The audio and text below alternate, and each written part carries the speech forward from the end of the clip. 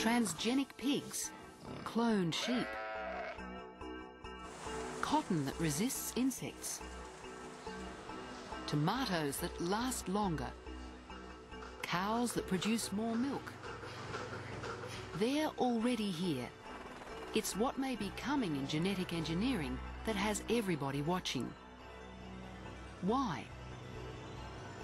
Because DNA controls all life, and we are learning to control DNA. That means we can alter life directly. Our environment, our health, and even our evolution as the human species will possibly be changed by genetic design in the foreseeable future. At the centre of this revolution is the science of recombinant DNA. DNA codes for proteins, and almost every one of life's processes is run by proteins. If we can figure out the gene or genes which code for the protein to control a particular feature of life, the term used is phenotype, meaning the observable outcome of a gene.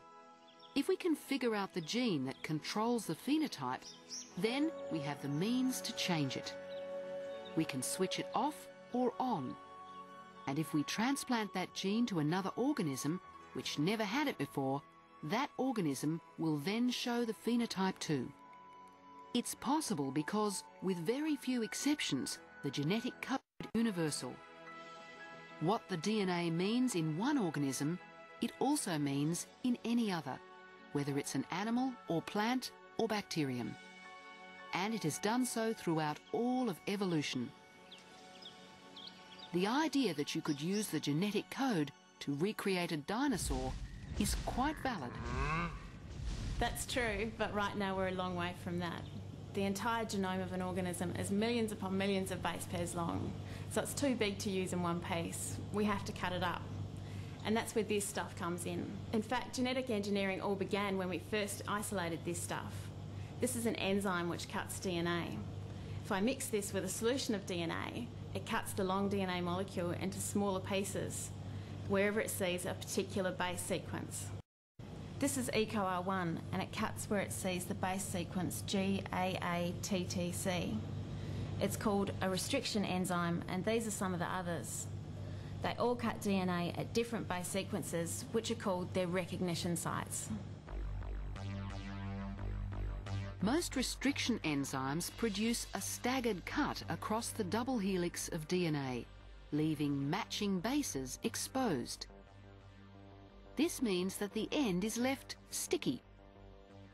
It's attracted to any end with a matching sequence, meaning any other end cut by the same enzyme. But as long as it's cut by the same enzyme, it could be the end of a completely different piece of DNA. This is how we take the gene from one piece of DNA and put it into another. First, we cut out the piece of DNA containing the gene that we want. Then, we cut a gap in the host DNA using the same restriction enzyme.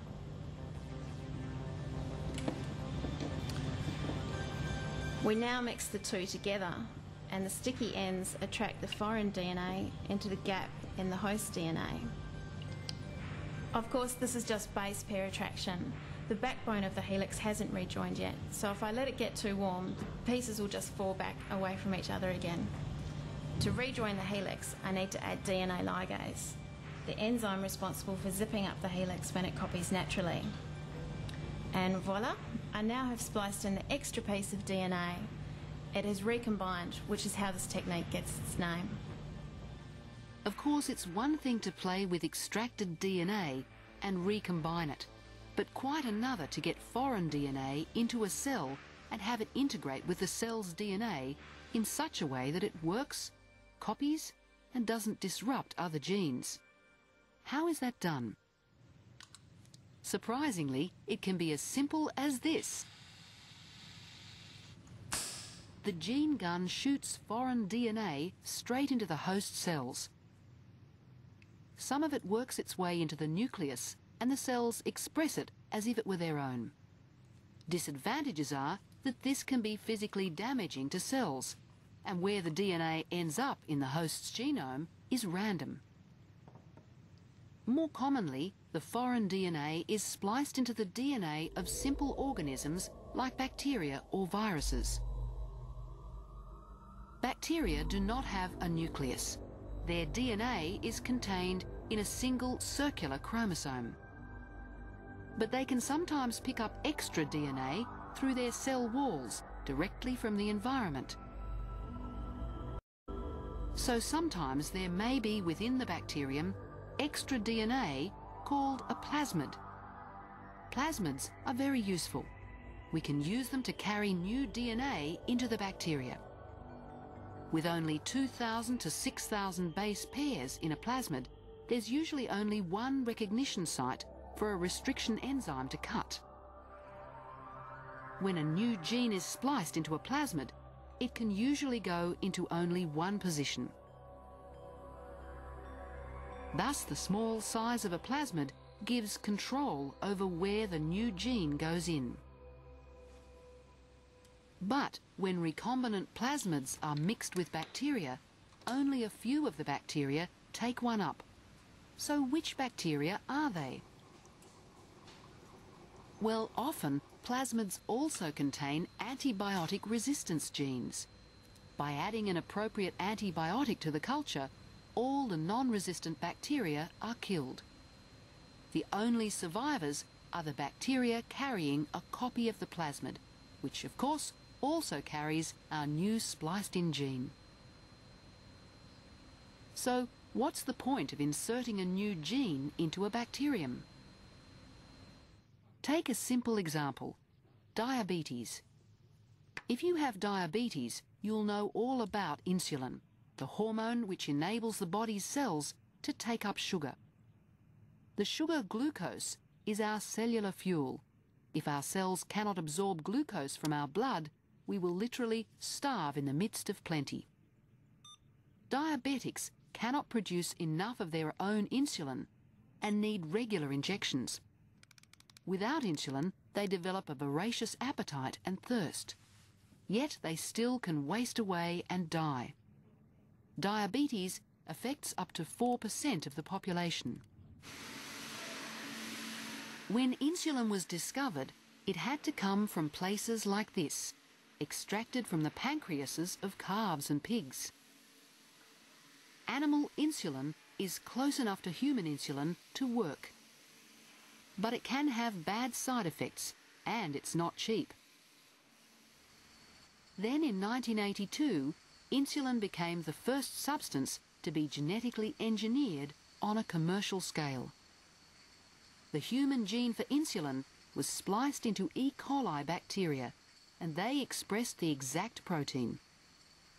Real human insulin is made in culture tanks like this by billions of bacteria.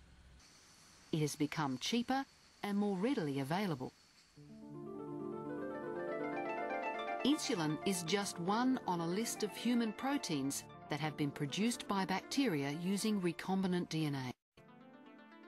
Obviously, this is a list of substances that are greatly needed and which were expensive and hard, if not almost impossible to get before. But researchers are moving beyond the manufacture of proteins in this way. Using muscle cells, they have inserted the insulin gene into these cells in their early experiments and found that little bubbles of fluid containing insulin were manufactured, but the cells could not secrete the insulin into the circulation. Next, the liver cell was used, which has far greater capability. The liver cell can sense glucose and make the right amount of insulin to match that glucose level. Gene therapy using liver cells in this way offers the real hope for a cure for diabetes in the future. Gene therapy holds much promise for a number of diseases, especially those with a genetic cause. A case of real success is the disease cystic fibrosis. Caused by an inherited dysfunctional gene, cystic fibrosis results in an unusually thick and dry mucus in the respiratory system. With worsening lung infections, the patient often dies before they reach 30. One approach has been to insert the functional gene into a harmless virus and to have the patient inhale the virus as a spray. As the virus infects the lung tissues, inserting its DNA into the lung cells, the recombinant gene goes along with it. It starts to produce the needed protein, and the disease is, hopefully, cured. Problems include the fact that as cells of the respiratory lining die naturally and are replaced, the new ones do not always contain the required gene. So the cure may slowly be lost. And because the body is programmed to resist infection, further applications of the virus may not be so effective. Just like to come and stand over here for me, please. So a gene therapy that works permanently has not yet been achieved. A particularly thorny case is cancer. Cancer is definitely a genetic disease because it involves cell division. Cell division is caused by oncogenes switching on. In mature, non-dividing cells, oncogenes are switched off. There are also tumour suppressor genes, which can put the brakes on cell division. Cancer involves all these genes failing, and the cell divides uncontrollably. The main problem for gene therapists, even if they have a gene which will shut down the dividing cells, is cancer's spread.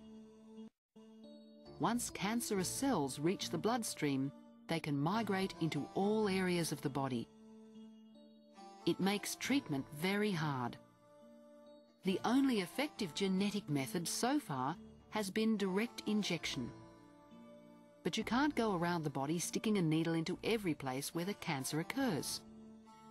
While it may not be a cure for cancer, there is one sure way, however, to get a new gene into every part of the body. Put the gene into the first cell of the unborn. Put it into the fertilized egg or the seed. Then, as this zygote divides and differentiates, the new gene is automatically cloned into every tissue of the organism.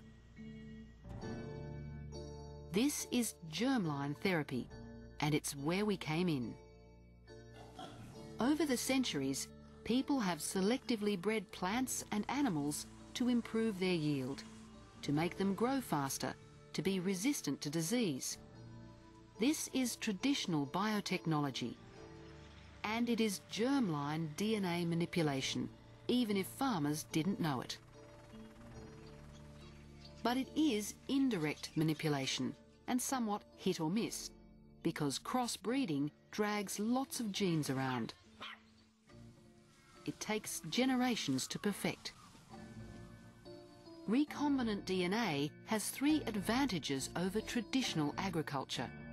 It's much more precise, it's quicker, and it can do something that no traditional breeder can do. It can cross the species barrier. Recombinant DNA technology has put insect resistance from bacteria into corn. It has created goats which secrete spider silk in their milk. From pigs to soybeans, many farm products are undergoing field trials for some kind of genetic improvement. But how are the genes chosen? What else can genetic science do? And what about the issues? Should we allow germline therapy on human beings? Recombinant DNA is far from the end of the story. For a custom copy of this program, contact ABC Commercial on 1300 650 587 or visit abc.net.au/program sales.